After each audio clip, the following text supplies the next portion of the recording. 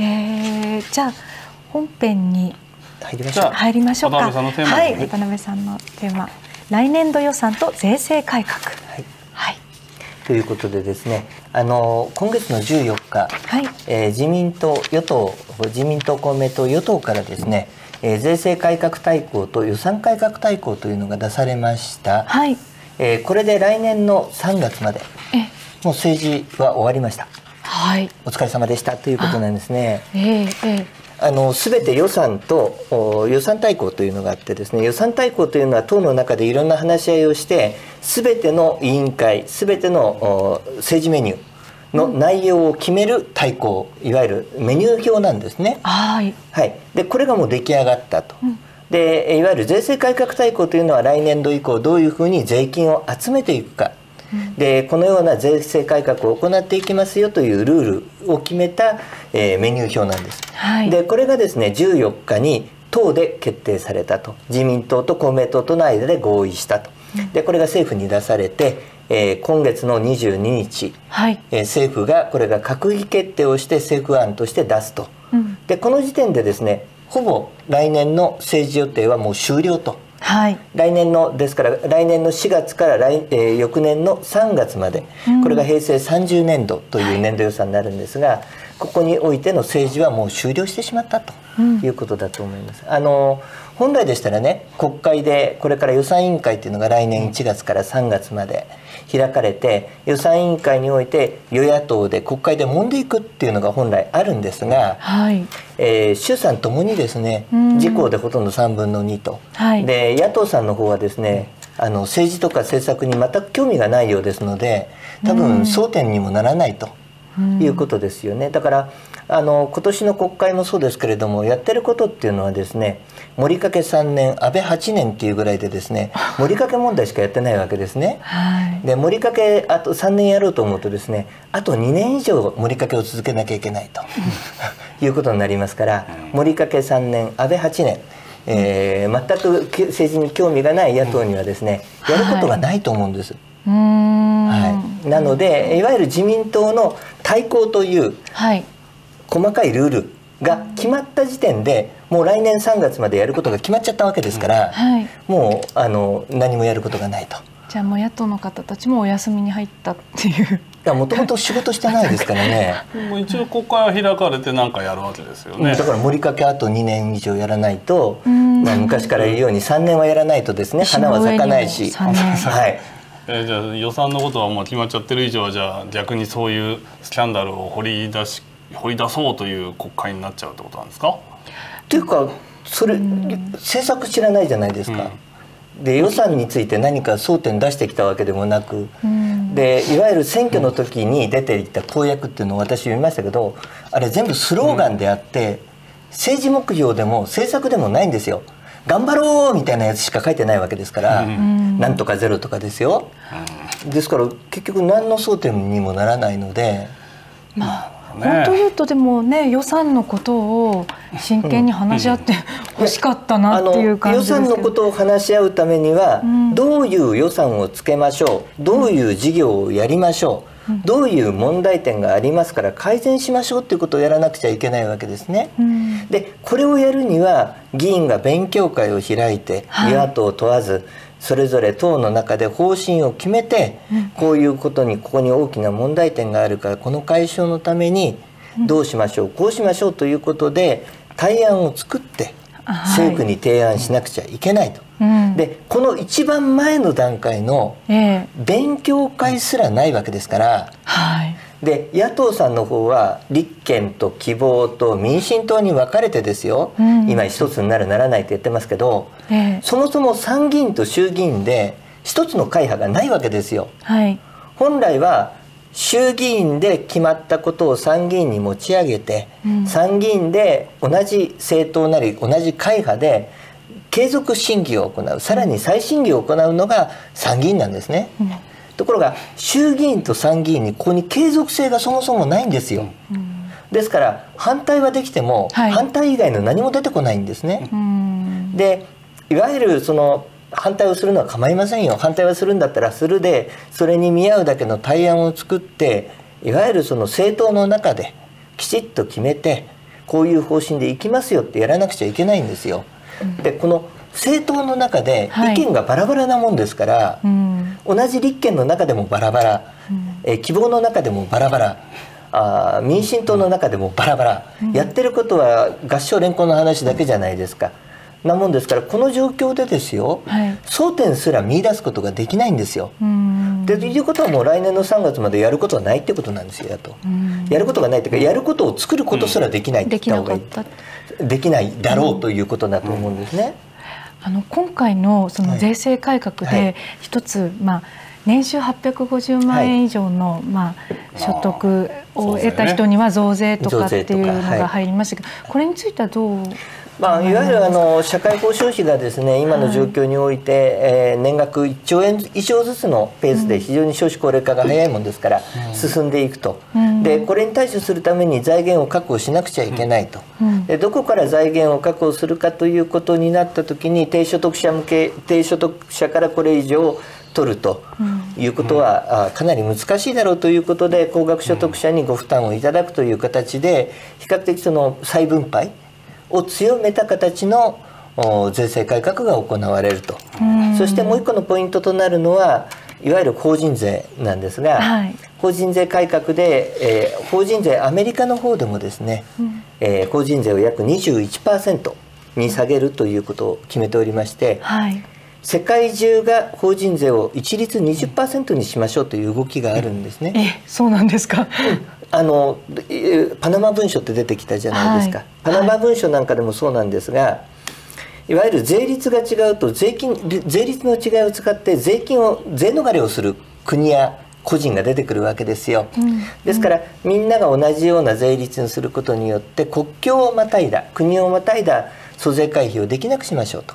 で日本っていうのは今までもずっとアメリカの税制とほぼ同じ税率にしてきたんですね。でそうしないとアメリカに本社を移しちゃう会社が出てきちゃうということで、日本においても法人税は 20% 前後。ただし日本においては条件付きで、賃金を上げる会社と、そして、IT 関係にお金を使う会社、ここに関しては税の軽減措置をして税金を安くしてあげますよっていうのがポイントになるんだと思いますね。なるほど。それで効果があって景気が良くなると。効果があるというか、その法人税に関しては法人税を引き下げることによって分配しやすくはなりますので、そういう面においては、配当が上がったり株価が上がる要素にはなると。で株価が上がると結果的には年金なども財源になってますから、社会保障財源も増えるだろうということになりますね。ただ、分配率の問題で増税がかなりメニューとしては入ってますので、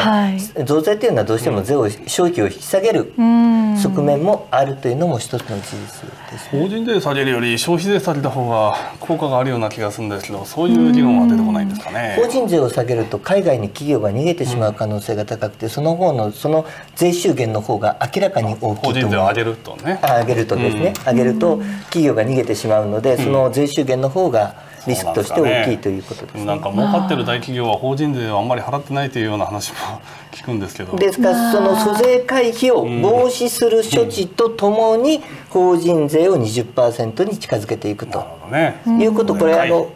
わゆる法人税を単に減税するだけじゃなくて、税逃れは徹底的に締め付けていくっていうのがこれ世界的な合意で、今一番大きな問題になっているのが、一般社団法人や一般財団法人というところに資産を逃がしてですね、相続税を回避したりとか、さまざまな例えばアマゾンなどインターネット企業で日本に支店がないからということで税を逃れていたところに課税をするとか、そういう形で今課税の対象をどんどん増やしていると同時に、税率は 20% に落としていくという。今回のその税制についてもやっぱなんか出国税とか1000円取る、日本からとか、お酒の税金を上げたりとか、なんか取れるところから取ってるなみたいな、庶民感覚でいうと細かいところで取ってるなみたいな、それこそ電子タバコにもこれからね、もっと税金を上げていくとかっていう、なんかもちろんその企業のね法人税をキープするということは海外に日本の企業が流出するのを防ぐという意味においては意味はあるとは思うんですけど、なんか結局この5年間の間にやはりデフレを今のところ脱却しきってない状態で、さらに増税を増やしていくっていうことに関してはやっぱり消費増税もね予定されてるわけですし、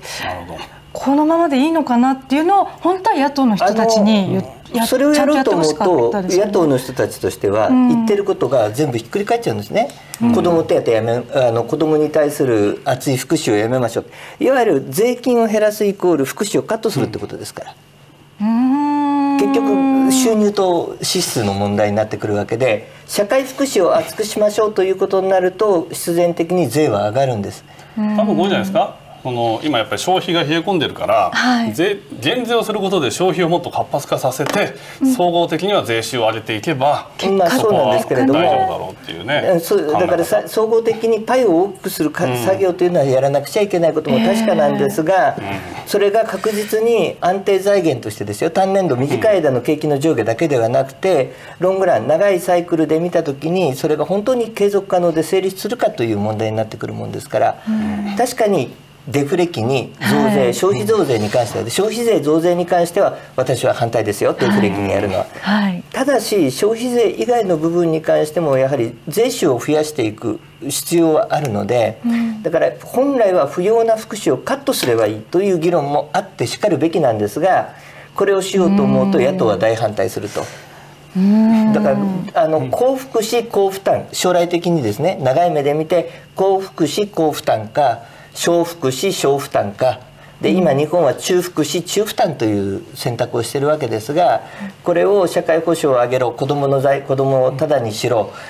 老人医療を軽減しろということでどんどん福祉を高レベル化させようとすると、必然的に若年層を中心とした、所得層に対しての負担は大きくならざるを得ないと。でこのバランスですよね。ここを明確にしないで、どうしても野党側がですね、保育園落ちた日本死ねとかですね、部分的にこう沈ませていっちゃうわけですね、政策をトータルの。で確かに子どもたちに無料で授業を受けられるのは構わないけれども、これに対して全員にしろと言ってる。例えば低所得者にしろっていうならまだ分かるんですよ。低所得者も安定して高等教育まで受けられるようにしてください。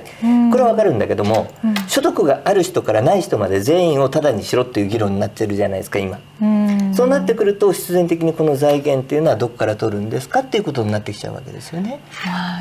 もちろん野党もそういうねとんでもなことを言ってる人もいるんだけども、そもそもなんか国の借金を返すのにその税金の半分を使ってるっていうのを前回の衆院選の直前に安倍さんが、直後だったかな、おっしゃって、それすらも我々は国民は知らなかったですよ。勉強不足なのかもしれないですけど、でもそういうその振り分けっていうのを国民にちゃんと知らせないままこういう広報はしてるんですよ。安倍さんが記者会見でおっしゃったわけだから、公開してるし広報もしてるけども、新聞も財務省からもらったものをそのまま書いてるだけだし、一般の評論家と言われる人も残念ながら申し訳ないけれども、税制改革大綱と予算改革大綱とこの2つ読めば、来年3月までどういう政治メニューがあって日程があるか全部わかるわけですよ。それすら知らないで評論家やってる人たちもたくさんいるわけでね、それじゃどうしようもないでしょっていうことになるんだと思うんですね。だからもりかけの専門家が最近よくテレビ出てますけどね、もりかけしか話せないで、その内容もほとんどないというような状況が今の日本を生んでしまっているという側面はあるんだと思います。一つね、法人税で質問したかったのは、結構日本も頑張って下げてアメリカのように下げてるわけじゃないですか。でも世界中見るともっと全然低い国ってあるじゃないですか。シンガポールでしたっけ、ものすごく低い国、いくら頑張って我々が 20% とか言っててももう1桁パーみたいなところがあったら、そこに関してはペナルティかけて差額納税という形で、20% との差額を日本国内に納税しなさい、とかですね、そういう著しく安い国に関しては報復関税じゃないけれども制裁処置を取るとか、そういう話を今ベップスといって、租税回避と税源侵食に関する国際会議で話し合ってるんですね、G20 なんかでも。だってそうしないと、法人税の値下げ競争じゃないけど、そんなの東南アジアだとか中国だとか結局競争力がものすごい国とやったってね、勝てるわけないじゃないですか今の日本で。ですからそういう面に関してはだから租税いわゆるタク成分を含めた租税回避国との間においては差額納税なりそういうところに法人を移転した場合ペナルティがかかるなりということをやるための準備が始まっておりまして、今年の9月、もう今年の9月からいわゆる相互情報交換という形で始まってる。海外にいる日本人、日本にいる外国人、お互いに情報を交換し合い始めてますから、これが来年の末までに完全に起動し始めると。ね、それが早くいい方向になってくれればいいんですけどね。はい。というわけで、今回のね、予算と税制改革についてお話を伺いました。ありがとうございました。もりかけ3年安倍8年覚えておきます。はい。